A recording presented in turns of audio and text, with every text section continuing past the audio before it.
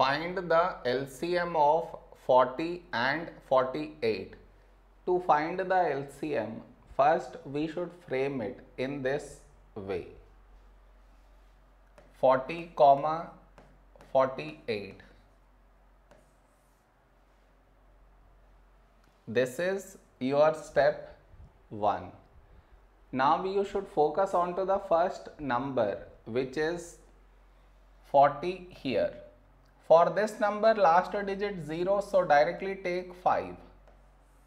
When do we get 40 in 5 table? 5 8s 40. The other number 48, last digit neither 0 nor 5, so this is not divisible by 5, so we write it down as it is. Now here we have 8, 8 is 2 4s 8.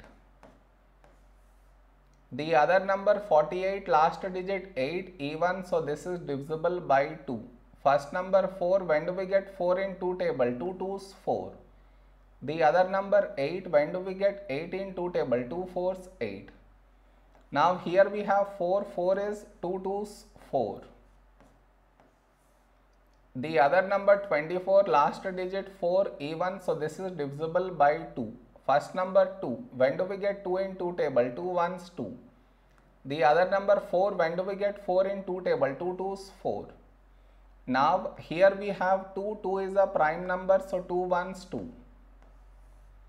The other number 12, when do we get 12 in 2 table? 2 6 12. Now we got 1 here, so focus on to the other number 6. 6 is 2 3s 6. Now we have 3, 3 is a prime number, so 3 1s 3.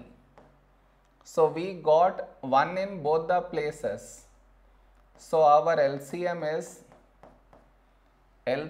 is the product of these numbers,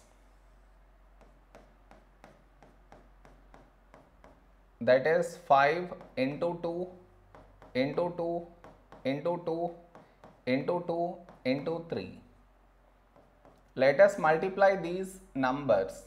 5 into 2 10, into 2 20, into 2 40, into 2 80, into 3 240 is our LCM.